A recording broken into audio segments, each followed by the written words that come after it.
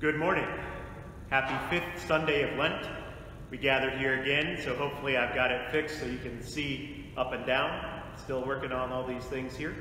But we gather to enter into these last couple of weeks of Lent.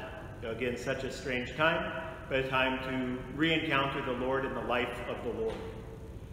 We offer this Mass as we begin with the entrance antiphon. Give me justice, O God, and please my cause against a nation that is faithless. From the deceitful and cunning rescue me, for you, O God, are my strength. In the name of the Father, and of the Son, and of the Holy Spirit. The Lord be with you. We take a moment in calling to mind our sins to help prepare ourselves to celebrate these sacred mysteries. I confess to Almighty God, and to you, my brothers and sisters, that I have greatly sinned, in my thoughts and in my words, in what I have done and what I have failed to do, through my fault, through my most grievous fault. Therefore I ask Blessed Mary, ever Virgin, all the angels and saints, and you, my brothers and sisters, to pray for me to the Lord our God. May Almighty God have mercy on us, forgive us our sins, and bring us to everlasting life. Amen. Lord, have mercy. Lord, have mercy. Christ, have mercy. Christ, have mercy. Lord, have mercy. Lord, have mercy. Let us pray. By your help, we beseech you, Lord our God, may we walk eagerly in that same charity with which, out of love for the world, your Son handed himself over to death, through our Lord Jesus Christ, your Son, who lives and reigns with you in the unity of the Holy Spirit, one God, forever and ever. Amen.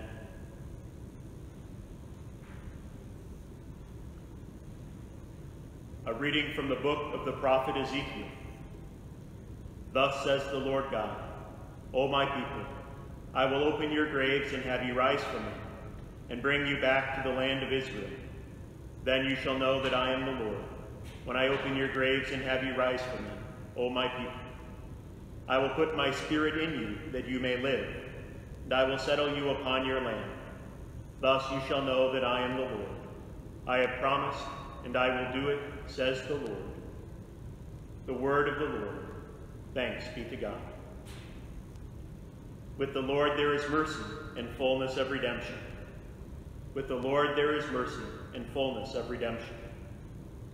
Out of the depths I cry to you, O Lord. Lord, hear my voice. Let your ears be attentive to my voice in supplication. With the Lord there is mercy and fullness of redemption. If you, O Lord, mark iniquities, Lord, who can stand? But with you is forgiveness, that you may be revered. With the Lord there is mercy and fullness of redemption. I trust in the Lord. My soul trusts in his word. More than sentinels wait for the dawn, that Israel wait for the Lord. With the Lord there is mercy and fullness of redemption. For with the Lord is kindness, and with him plenteous redemption. And he will redeem Israel from all their iniquities. With the Lord there is mercy and fullness of redemption. A reading from the letter of St. Paul to the Romans. Brothers and sisters, those who are in the flesh cannot please God. But you are not in the flesh. On the contrary, you are in the Spirit. If only the Spirit of God dwells in you. Whoever does not have the Spirit of Christ does not belong to him. But if Christ is in you, although the body is dead because of sin, the Spirit is alive because of righteousness. If the Spirit of the one who raised Jesus from the dead dwells in you, then the one who raised Christ from the dead will give life to your mortal bodies also, through his Spirit dwelling in you. The word of the Lord. Thanks be to God. The Lord be with you, with your spirit. A reading from the Holy Gospel according to John. Glory to you, O Lord. Now a man was ill, Lazarus from Bethany, the village of Mary and her sister Martha.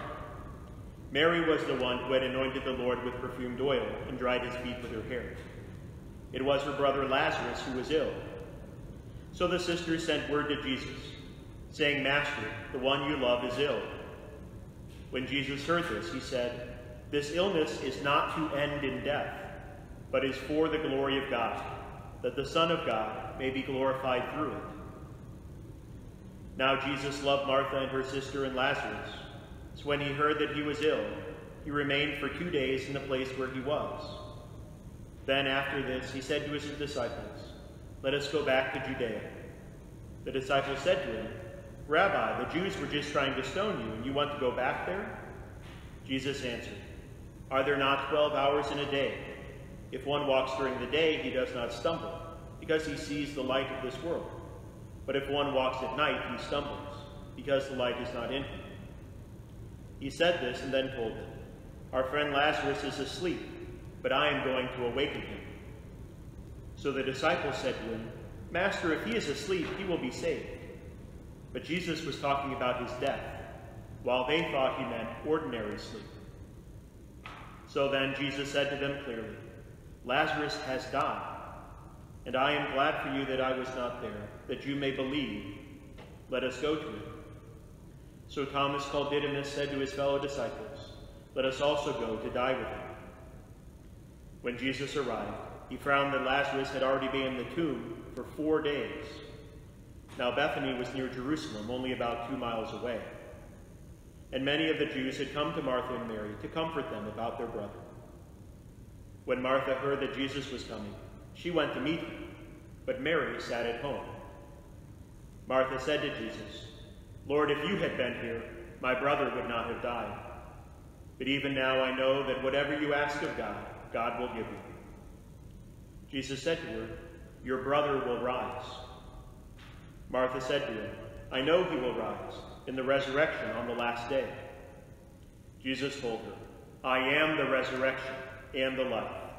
Whoever believes in me, even if he dies, will live. And everyone who lives and believes in me will never die. Do you believe this?"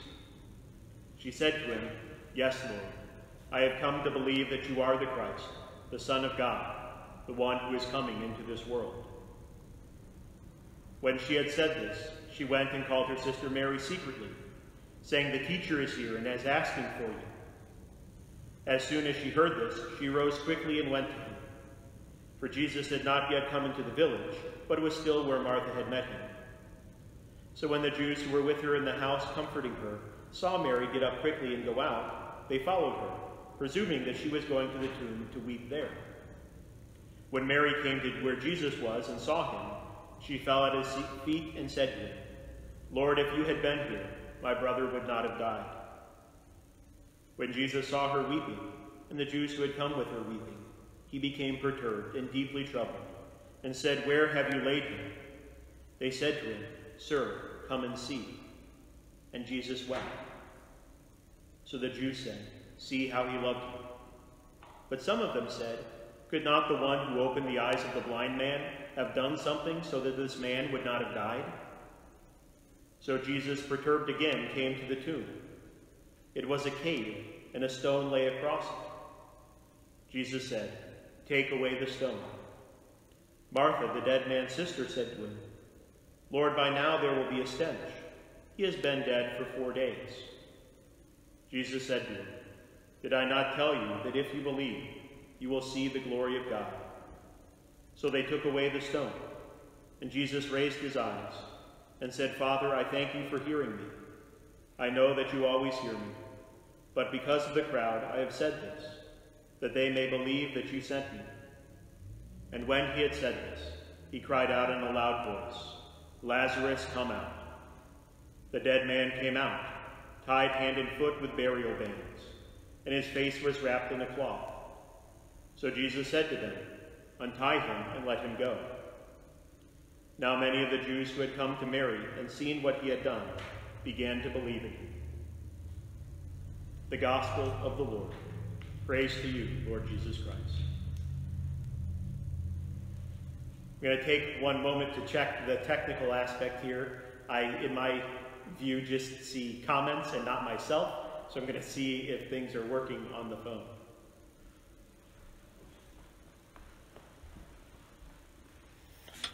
Okay. Can you see me, or do you just see these comments? if somebody wants to respond. Sorry for the interruption here.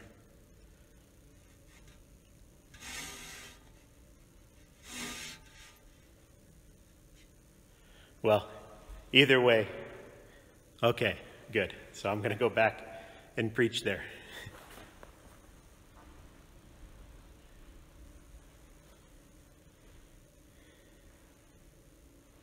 Some have said that it feels like we're living in a movie.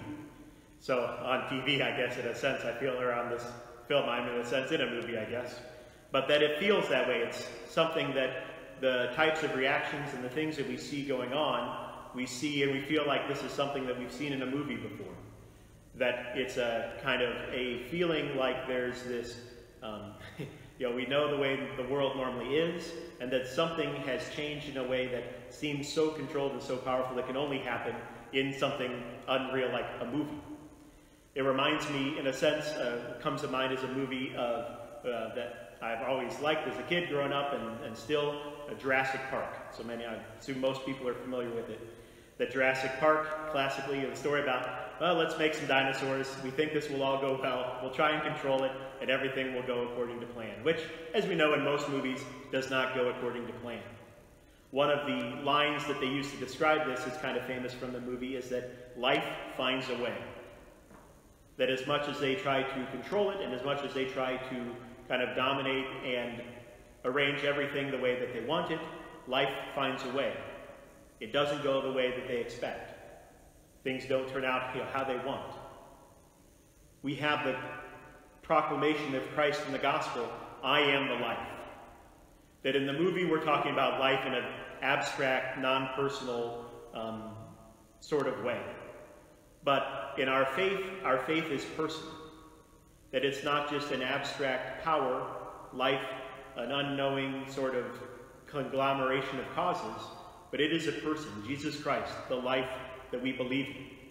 That life finds a way, Christ finds a way.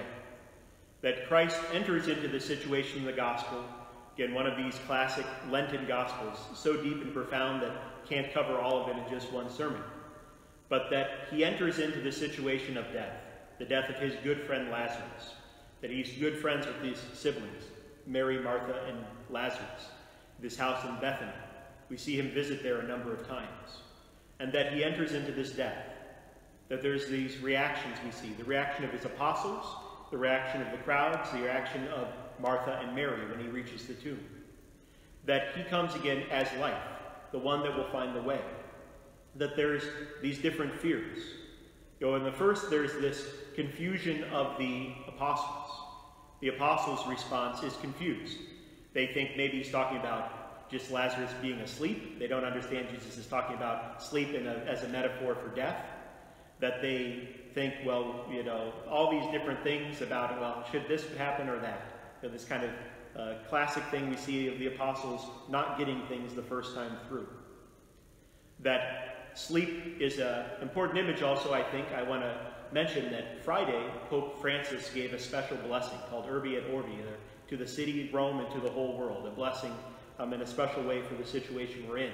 And he talked about sleep as well. Christ asleep in the boat, in the storm, and the fear, the lack of faith of the apostles, and Jesus' invitation to them to not be afraid. That this image of sleep, this misunderstanding of the apostles, is on the one side that Lazarus is just asleep, thinking that the type of issue that they're dealing with is just something of this world, and the issue, of course, in the boat of thinking that Jesus is asleep and therefore uncaring, unaware of what is going on. But he says, through this death of Lazarus, or through this storm, you will see to not be afraid. He reaches the town. You have Martha's reaction. Martha, who comes out quickly to meet him, as we think of the other scene of Martha and Mary, of Martha actively working and saying, tell Mary to help me, and Mary sitting in the feet of Jesus. Likewise, Martha's the one actively who comes out to talk with Jesus, where Mary stays in mourning in the house. Martha, if you had been here, my brother would not have died. But I believe. What does she believe? She believes that God will raise him on the last day, as she says. Sometime far in the distant future. This thinking that the life of Christ is something that will only come later, that right now we don't have access to. He will show that that, again, is a misunderstanding. The crowds who say, couldn't he have done something as he healed the man that was born blind, which we heard last week, couldn't he have done something so that this man would live? And so he says, again, this is a misunderstanding. I can do something more than this. And last, Mary, who arrives, who echoes her sister. If you had been here, he would not have died. This grief and this sadness. That then leads to Jesus' personal response, his direct response, where it says, Jesus wept. That this sadness, even though he knows it will not end in death, doesn't mean that there's not a great sadness to this time of loss. But he's going to show now, through all of these different reactions, the truth. What it is that he desires them to understand through this. That he restores Lazarus to life. A life of this world. Although we know that Lazarus will die again. That this healing that he gives, that they all desired, he wants to show is a powerful sign of the life that he has. But he wants to lead them even to something deeper. He wants to lead them to the understanding of that life of the Spirit that we see in the first reading and the second reading from the prophet and from St. Paul to the Romans. That Christ comes as life right now. That the life that he gives, yes, like Lazarus, enters us back into this life. That through baptism, we are given a share in life. And that this life, though, is preparing for a complete fulfillment, the point where death will no longer have power over us, where there will be the complete defeat of sin and death. There will be entrance into that life that is fully unrestrained. That Lazarus comes out and says, wrapped in the cloths, and they say, unbind him, let him free, let him loose. That in this life, we begin again, in a sense, with baptism. We can see the resurrection of Lazarus as that sign. He enters back into the same world, but with a new spirit. Christ has put his spirit in us. He enters back to live in this world with a new spirit. And then to live in this world in a way that is preparing for a life that comes, that is a complete freeing, a complete lack of fetters or binding on us. I want to go back to Pope Francis for a second, that he talks about this time of trial. And he invited us Friday to see it as a time of choosing. What he meant by a time of choosing was a time, as he says, to decide what matters and what passes away. That we suffer the loss of many things. And so it is to listen to the proclamation that Christ is risen and by our side. It says we have an anchor. By the cross we have been saved. We have a rudder. By the cross we have been redeemed. We have a hope. By the cross we have been healed and embraced. That he speaks of this again in the image of the sea at the storm on the boat. But that again, this applies here, I think, with this gospel. That Jesus is showing that these misconceptions lead to kind of thinking that the life before Christ was kind of all that there is. The misconception of thinking that the life with Christ is something only far in the future. But in fact, what he says is that the life with Christ is different than the life without him. That to know Christ is different than to not to know him. To walk with him is different than to not have walked with him. Pope Francis says that in another one of his writings. That to have this companion with us changes life, brings life. Again, life finds a way. Here, Christ finds a way. So when Pope Francis says this is a time of choosing, he means that this is a time to choose to embrace this as a time to find God. As Jesus, he doesn't desire or rejoice at the death of Lazarus. He weeps. But that he works through it. He works through this time of separation to show a deeper truth, to reveal a deeper life, a deeper level of what it means to live in Christ, that we desire to live in him. He desires to share life with us now, a true life that can exist even in the midst of these circumstances, that a life that is not bound by circumstances, a life that is prepared for fulfillment. That I, again, feel like there's so much more that could be said, but we want to end with this prayer for life, this image of life. I am the resurrection, I am the life. He is here with us.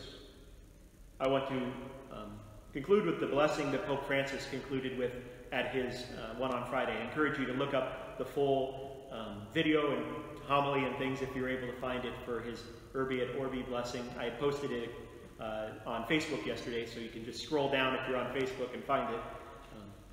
But I want to end with this blessing as we ask the Lord's grace to be with us.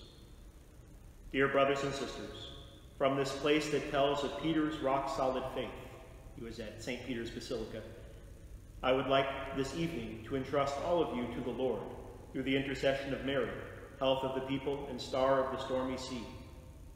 From this colonnade that embraces Rome and the whole world, may God's blessing come down upon you as a consoling embrace.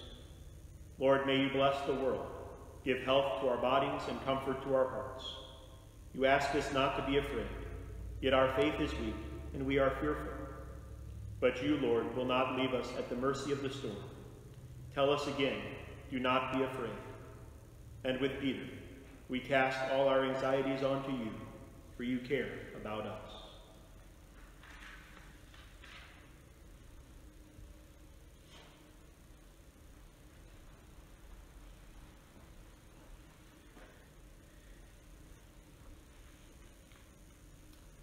We continue by asking for a deepening of the gift of faith as we profess our creed. I believe in one God, the Father Almighty, maker of heaven and earth, of all things visible and invisible. I believe in one Lord Jesus Christ, the only begotten Son of God, born of the Father before all ages, God from God, light from light, true God from true God, begotten, not made, consubstantial with the Father. Through him all things were made.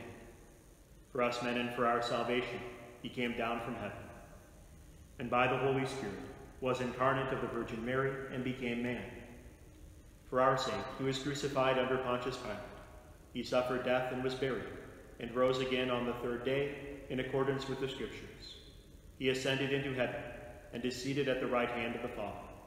He will come again in glory to judge the living and the dead, and his kingdom will have no end.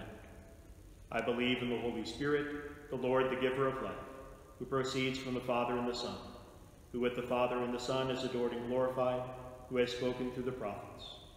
I believe in one holy Catholic and Apostolic Church. I confess one baptism for the forgiveness of sins, and I look forward to the resurrection of the dead and the life of the world to come. Amen. We raise now prayers of petition as we lift up our needs and the needs of the world at this time. We pray for the Church, for a deepening of faith and encounter with Christ, the resurrection and the life. We pray to the Lord. Lord, hear our prayer. For the needs of nations and their leaders, for wisdom and guidance to best address and combat the spread of coronavirus COVID-19, we pray to the Lord. Lord, hear our prayer. For the sick, the suffering, the poor, for those in particular need at this time, for those who suffer particularly maybe loneliness or isolation, that they may be consoled, may know the help of people of goodwill in the presence of God, we pray to the Lord. Lord, hear our prayer. For all those who care for the sick, for first responders, for those in the line of danger, that they may be protected and blessed, we pray to the Lord. Lord, hear our prayer. For our families and friends, for the needs that we experience at this time, let us pray to the Lord. Lord, hear our prayer. For all the faithful departed, especially Judy Meckelhoff, for whom this Mass is offered, all those mourning the loss of loved ones, that they may be given the gift of peace, we pray to the Lord. Lord, hear our prayer. We pray now for the purification and protection of the Church. Saint Michael the Archangel, defend us in battle. Be our protection against the wickedness and snares of the devil. May God rebuke him, we humbly pray. And do thou, O Prince of the heavenly host, by the power of God, thrust into hell Satan and all the evil spirits who prowl about the world, seeking the ruin of souls. Amen. Almighty God, we lift up our prayers and intentions. We ask that you hear and answer them according to your holy will. In the name of Jesus Christ our Lord. Amen.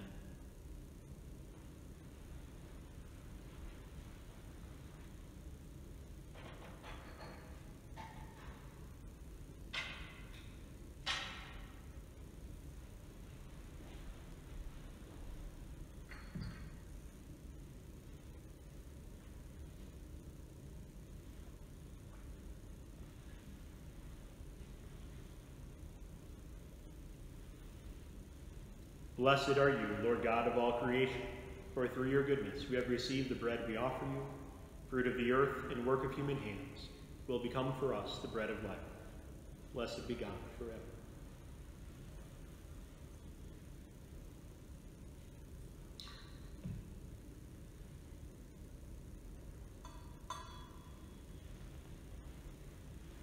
Blessed are you, Lord God of all creation, for through your goodness we have received the wine we offer you. Fruit of the vine and work of human hands will become our spiritual drink. Blessed be God forever.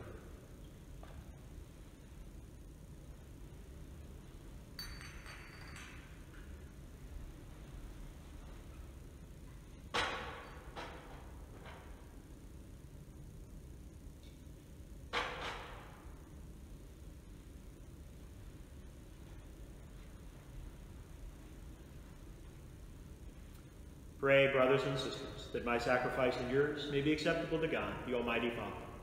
May the Lord accept the sacrifice at your hands, for the praise and glory of his name, for our good and the good of all his holy church. Hear us, Almighty God, and having instilled in your servants the teachings of the Christian faith, graciously purify them by the working of the sacrifice through Christ our Lord. Amen. The Lord be with you, and with your spirit. Lift up your hearts. We lift them up to the Lord. Let us give thanks to the Lord our God. It is right and just. It is truly right and just, our duty and our salvation, always and everywhere to give you thanks, Lord, Holy Father, Almighty and eternal God, through Christ our Lord. For as true man, he wept for Lazarus his friend, and as eternal God, raised him from the tomb. Just as taking pity on the human race, he leads us by sacred mysteries to new life.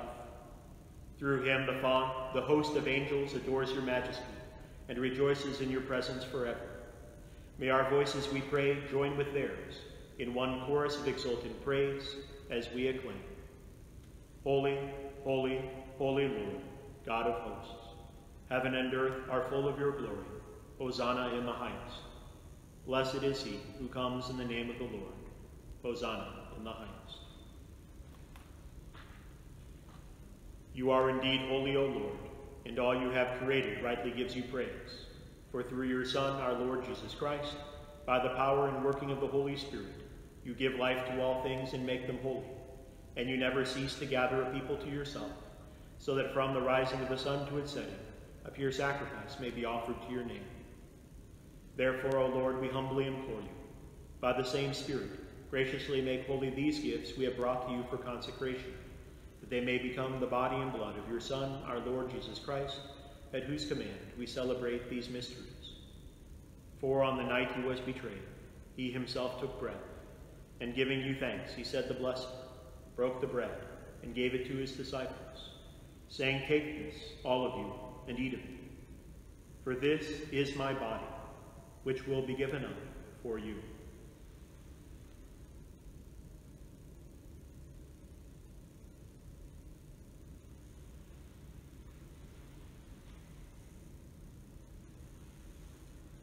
In a similar way, when supper was ended, he took the chalice, and giving you thanks, he said the blessing, and gave the chalice to his disciples, saying, "Take this, all of you, and drink from it. For this is the chalice of my blood, the blood of the new and eternal covenant, which will be poured out for you and for many for the forgiveness of sins. Do this in memory of me."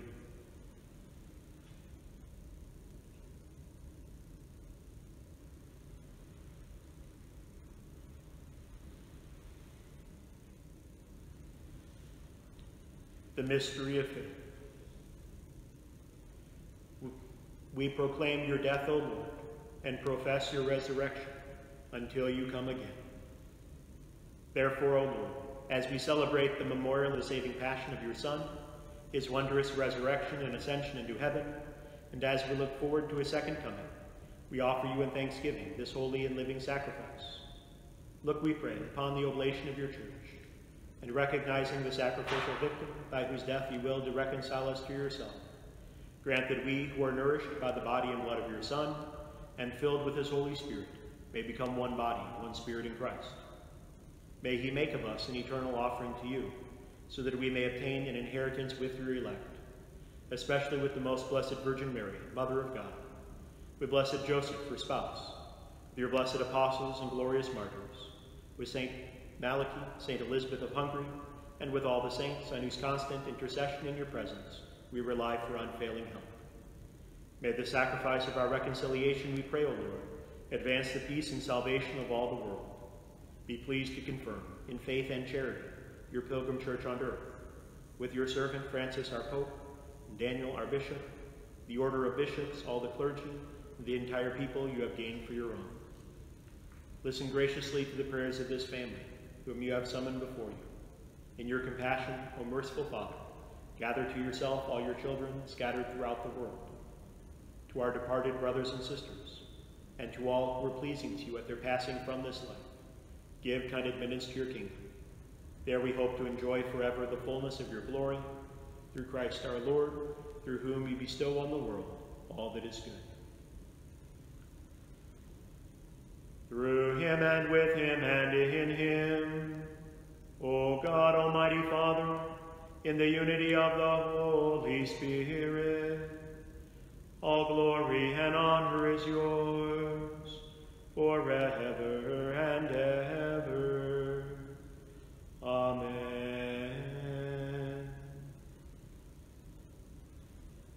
And at the Savior's command, informed by divine teaching, we dare to say, Our Father, who art in heaven, hallowed be thy name. Thy kingdom come, thy will be done, on earth as it is in heaven. Give us this day our daily bread, and forgive us our trespasses, as we forgive those who trespass against us. And lead us not into temptation, but deliver us from evil. Deliver us, Lord, we pray, from every evil. Graciously grant peace in our days, that by the help of your mercy we may be always free from sin and safe from all distress, as we await the blessed hope and the coming of our Savior, Jesus Christ. For the kingdom, the power, and the glory are yours, now and forever. Lord Jesus Christ, who said to your apostles, Peace I leave you, my peace I give you, look not on our sins, but on the faith of your church. Graciously grant her peace and unity in accordance with your will, who live and reign forever and ever. Amen.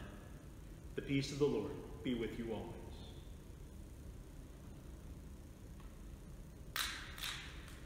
Lamb of God, you take away the sins of the world, have mercy on us. Lamb of God, you take away the sins of the world, have mercy on us. Lamb of God, you take away the sins of the world, grant us peace.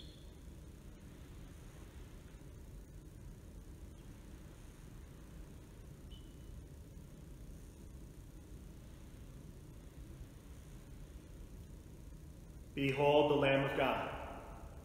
Behold him who takes away the sins of the world. Blessed are those called to the supper of the Lamb. Lord, I am not worthy that you should enter under my roof, but only say the word, and my soul shall be healed.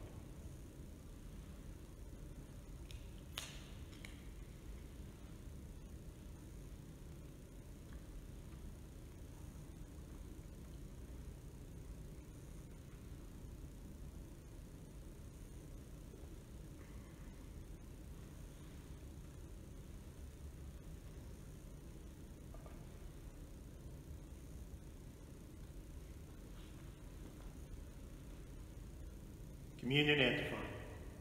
Everyone who lives and believes in me will not die forever, says the Lord.